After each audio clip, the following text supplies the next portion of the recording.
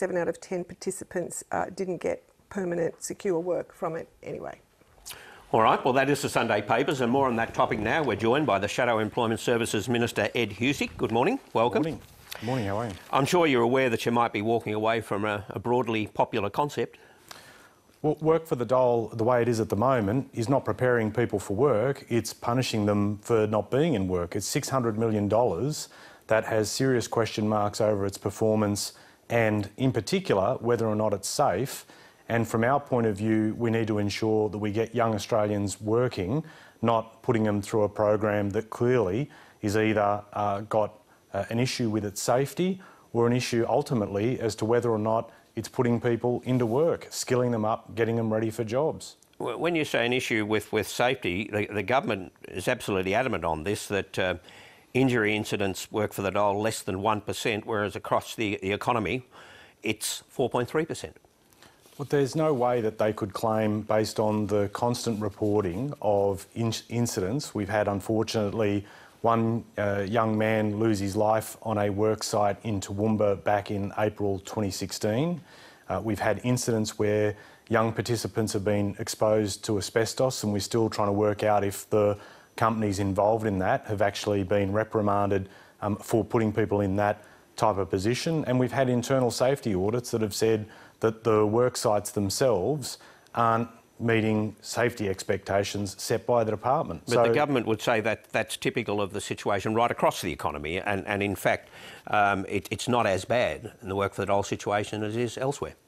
Well, I tell you what, if you're the family of a young job seeker who's in the work for the dole program and you've been told that your child's been exposed to asbestos, you won't be taking much comfort out of the government's defence that's been put forward there.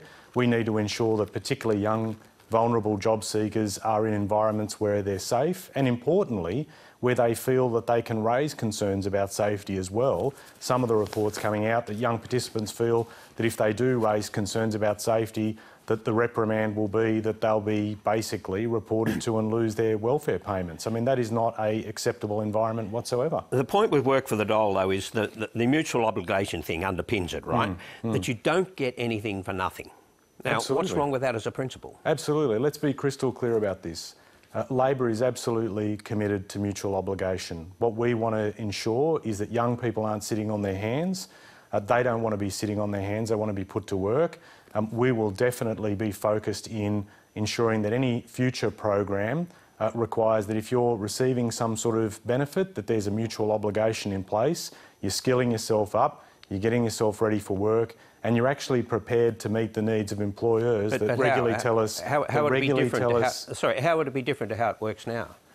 Well, because at the moment, you look at the success rate of work for the dole, Barry, and 70% of the people that go through it right now don't get themselves in a job just months after being in it. And while we have maintained, when Labor was in office, we had work for the dole with a focus on skilling people up, and in particular for those job seekers that haven't had any work experience whatsoever, it's been a useful program.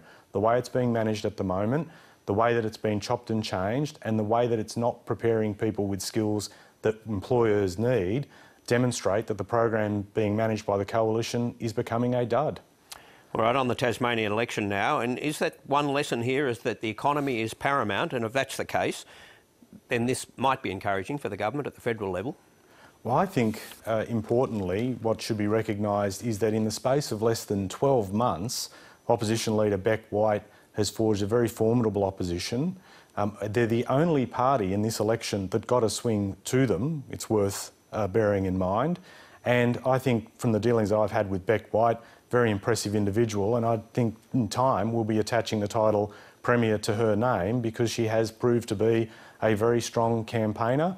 And I think the government, as much as at both federal and state level, were very cocky last week about their chances. There's one party that got a swing to it. It was Labor. What happened to the Coalition? But if she is impressive, she still fell short. And is that because the economy is on the rebound? It certainly is in Tasmania, and it is, you could argue, across the board. Well, I am very happy with the title of federal MP and not state political correspondent, so I'll let people determine themselves what they reckon were the factors that were at play there.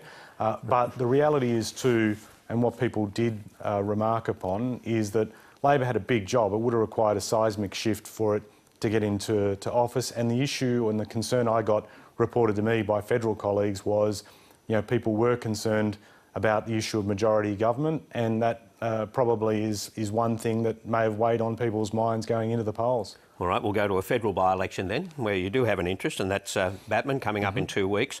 Adani will obviously be an issue there. How can you argue that Labor has put a convincing position on Adani to the people who will vote in Batman?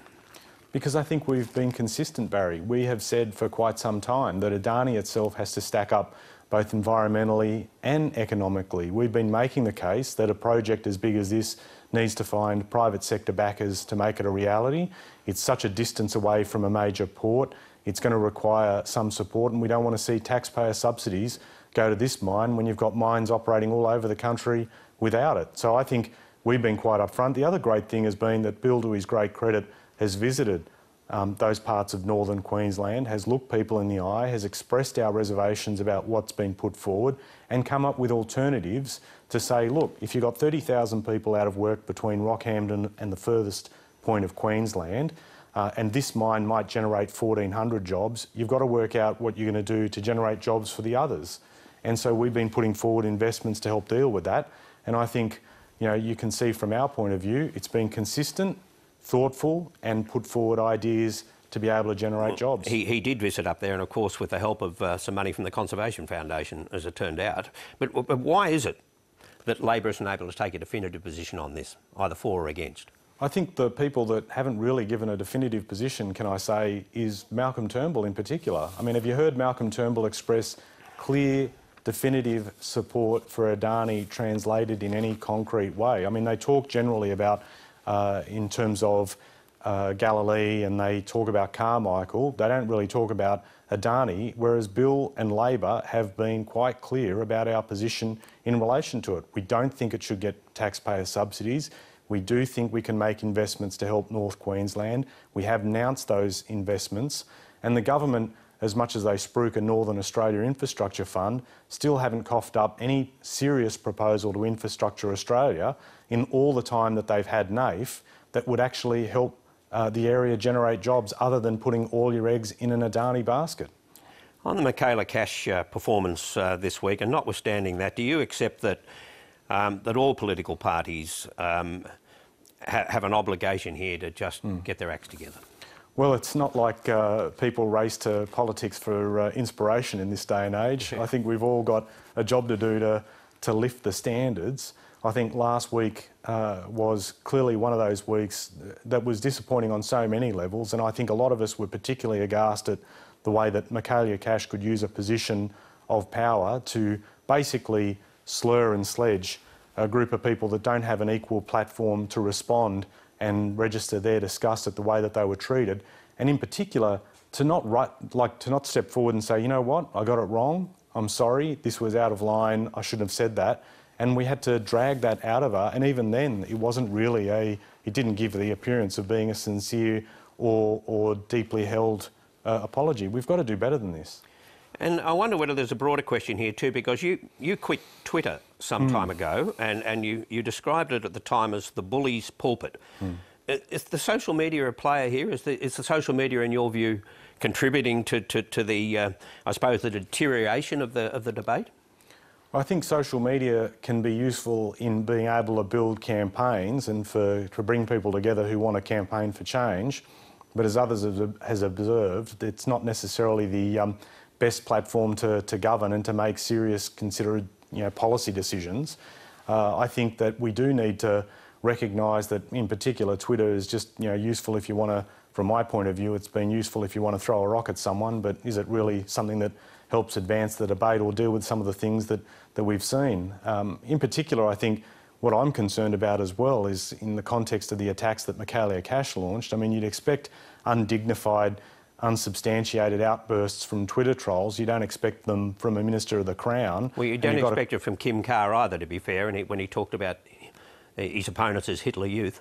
And that was wrong, and he apologised for it, and I think that that's what we've got to see, people stepping up and taking accountability. And like I said at the outset, in terms of our discussion or focus on this, we've all got a part to play to lift the tone and also ensure that people see that politics is actually practically providing solutions to the type of things they want to see fixed in the country. And is that what happens with Twitter? You think it just makes consensus more difficult?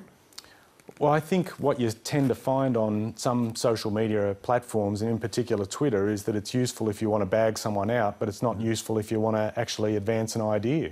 And I think that we've got to be able to, obviously politics, as they say, is robust, and you are going to have to line up and put your views contrary to the other side, and you're going to have to do it in pointed ways.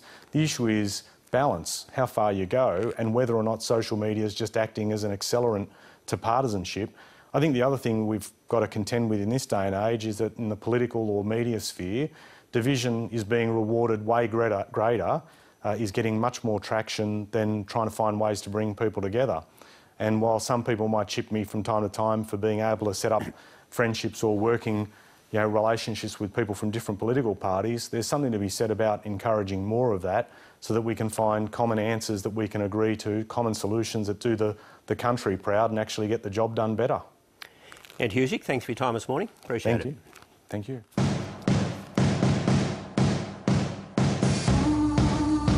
The Minister for Jobs doesn't have a poker face. If you want to start discussing staff matters, be very, very careful. She just pounced. Because I'm happy to sit here and name every young woman in Mr Shorten's office over which rumours in this place abound. You open your mouth on that, you put up or you shut up. If you want to go down that path today, I will do it. Ghastly. They were sexist. Do you want to start naming them for Mr Shorten to come out and deny any of the rumours that have been circulating this building now?